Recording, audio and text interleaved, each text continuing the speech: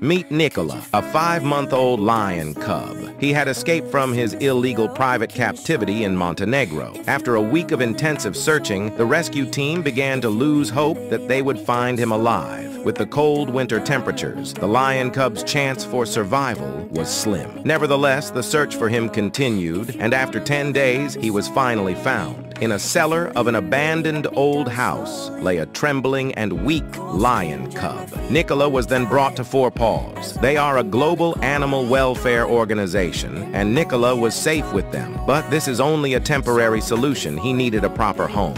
Like the video if you want more on Nikola.